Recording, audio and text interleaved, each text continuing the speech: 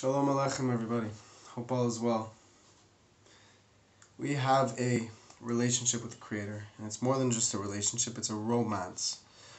The relationship we have with the Creator is likened to husband and wife. And when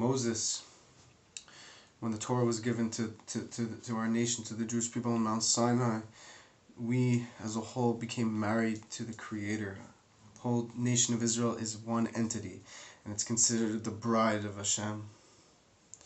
Each one of us, when we perform a mitzvah, we're able to tap into this by having the proper focus, by having the recognition while doing a mitzvah, while performing a commandment, by recognizing that we are now fulfilling the will of the Creator, and we are expressing our love for Him through this action. And to understand this greater, we can understand in our own experience.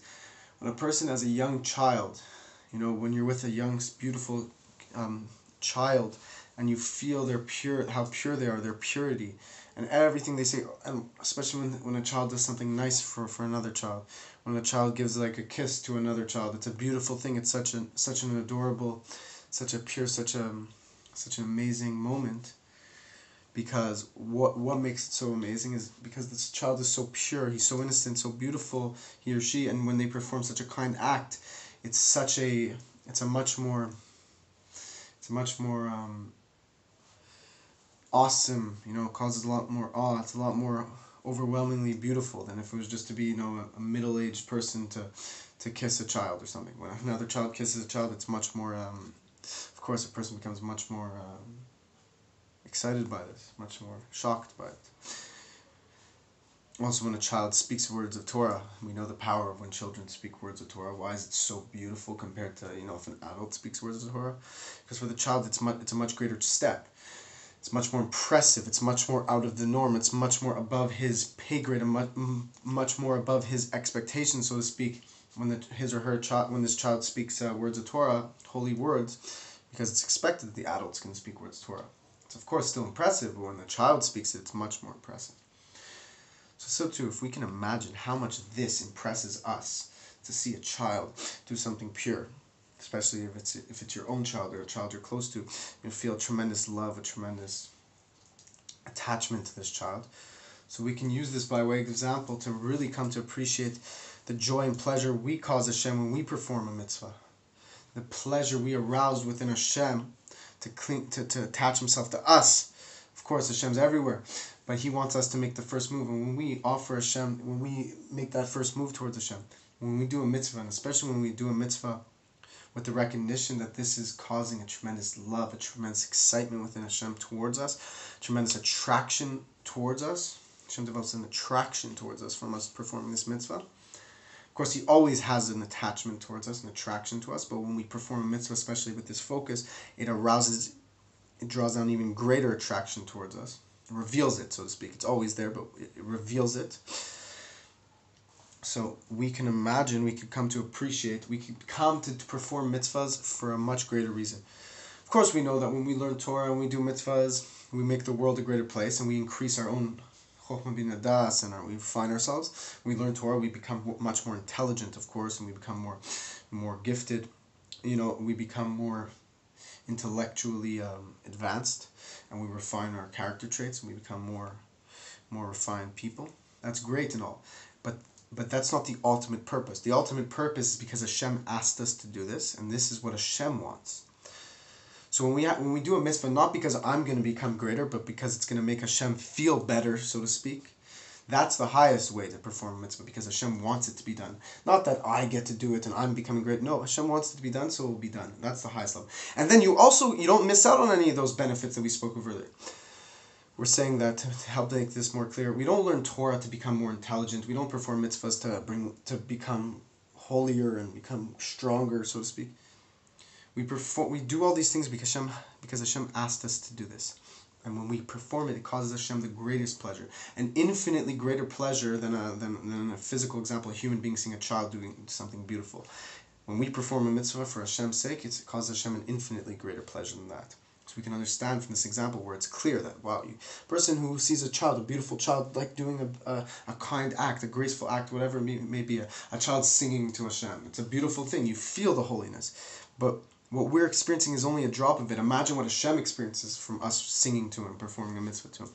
So we can use these examples to always, as the Rebbe Rashab explains, catapult ourselves up. By saying, wow, if I see a child doing something so beautiful like this and it causes me so much excitement, imagine how much excitement I cause Hashem when I do something, because my understanding is limited.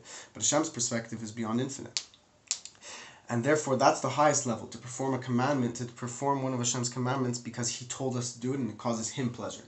And then, not only do I also get the intelligence that the Torah gives me, it refines me, I become smarter, I become able, my understanding grows. These all also come as well. I'm not learning Torah to become smart.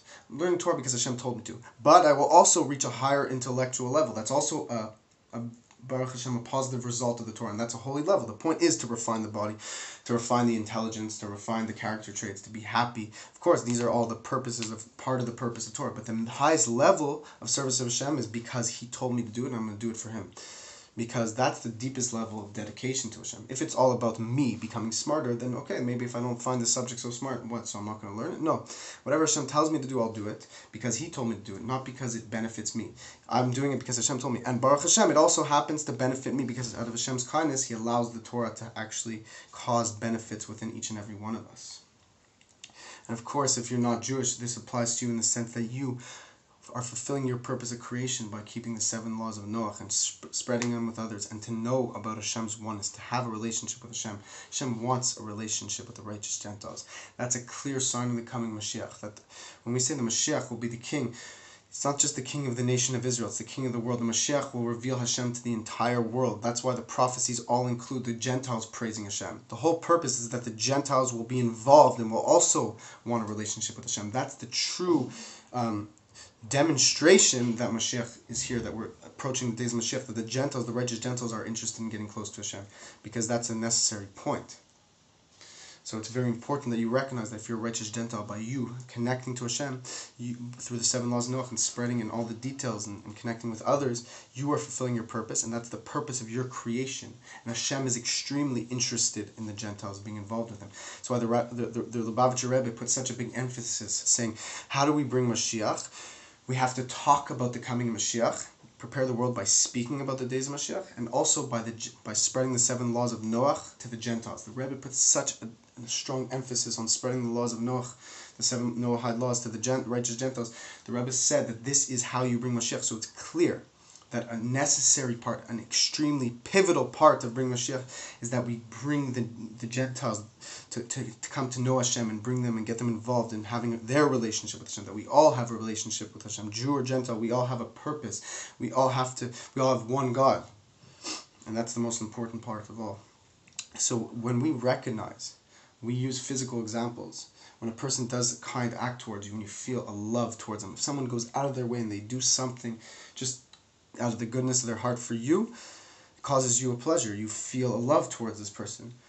So too, we can imagine the love that Hashem feels towards us when we do something for Him. And He feels a love much greater than any love we can ever imagine. So I can be happy. This causes me a joy because I'm making Hashem happy. I'm feeling a love towards Hashem, and I want to cause Him to feel love towards me. And when I'm doing a mitzvah, because it causes Hashem joy, not because it will cause me anything, but because it causes Hashem joy, then I can reach the truly the greatest joy within myself as well. Because what do I really want? What do we really want? What does our soul really want? To make Hashem happy. So when I'm serving Hashem just to make Hashem happy, that's truly when we're most happy. So when we live with this and we recognize this and we really meditate upon the love that Hashem has for us, a romantic love, Hashem is really obsessed with us. When we internalize this, we can channel this, and when we do a mitzvah, we have to take this mindset and channel it into action, into every mitzvah, to every act of charity, into every kind deed that we perform, and then we'll be able to refine the physical. We'll be able to bring this spiritual reality into the physical. They'll be fused as one. We'll experience Hashem's revelation in the days of Moshiach. May it be today. Hashem bless you. Please share this with others.